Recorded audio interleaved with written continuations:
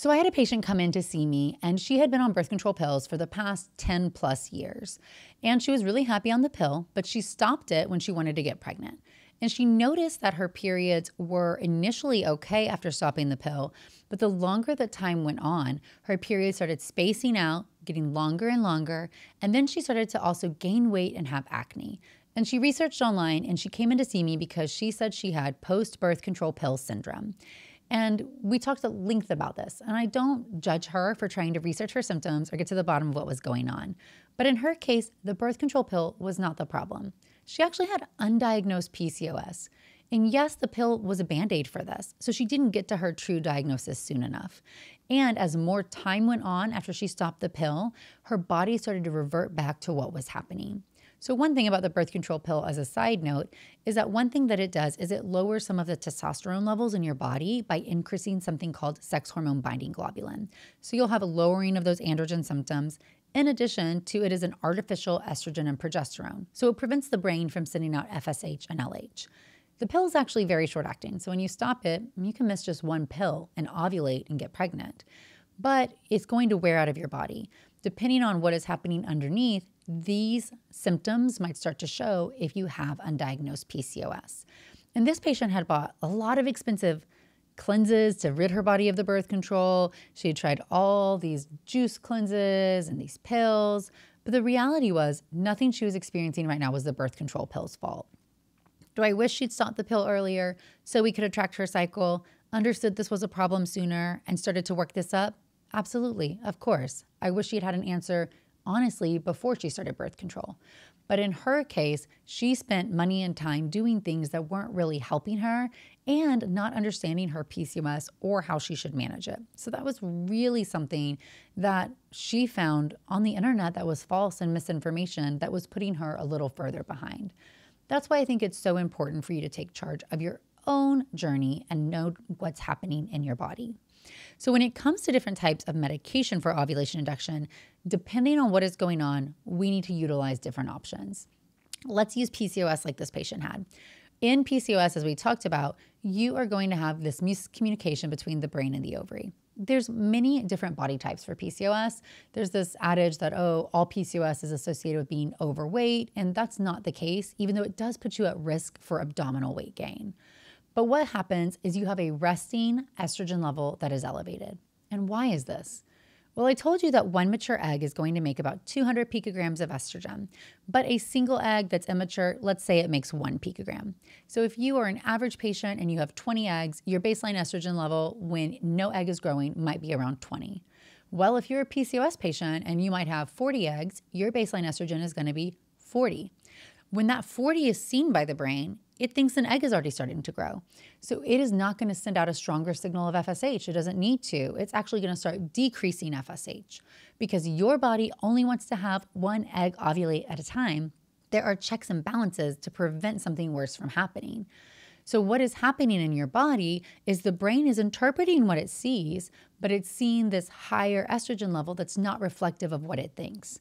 If you happen to be overweight, this is magnified because the fat cells make estrogen as well, and then the brain is seeing even a higher level of estrogen. So we really have to make the brain more sensitive to what's going on. And this is why the two most common medications for PCOS are going to be letrozole and Clomid for ovulation induction.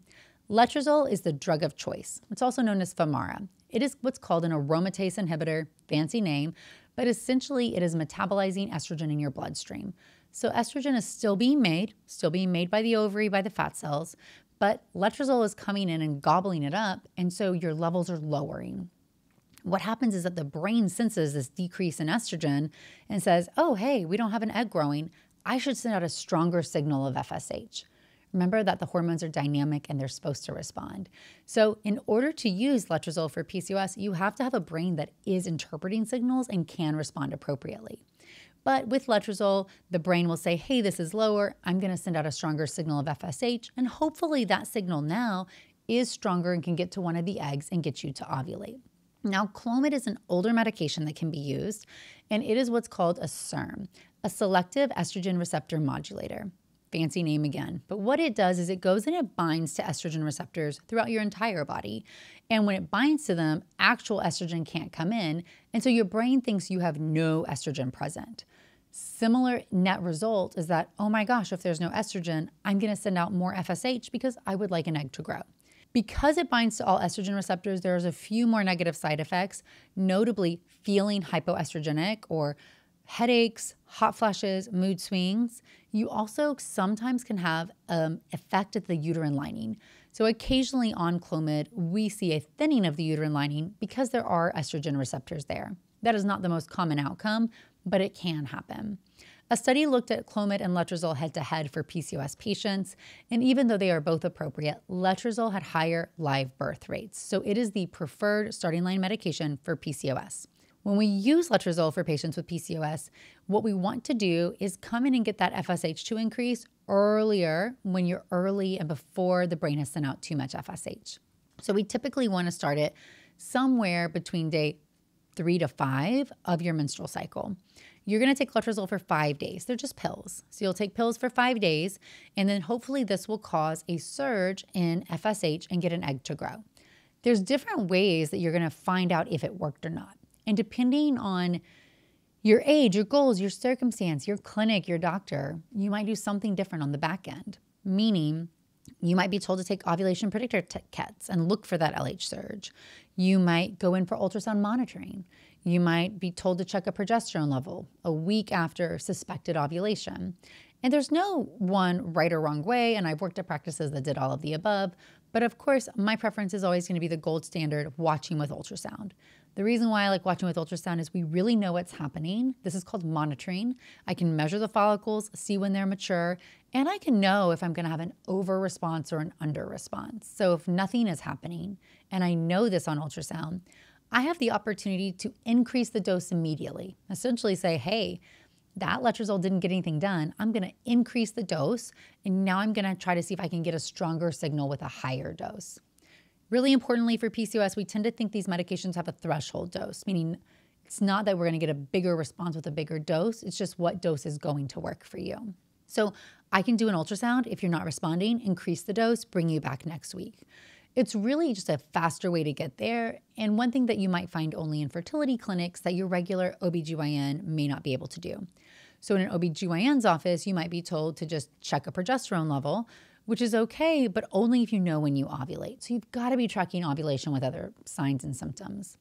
One way to do that was with ovulation predictor kits, or OPKs, which are an LH surge detection. Although, asterisk, if you're taking these medications and you're increasing FSH, you're increasing LH release also, and you can get false positives. So you have to wait long enough since you stopped using the medication before we see what's happening. And that's actually most specific for Clomid itself, more so than letrozole.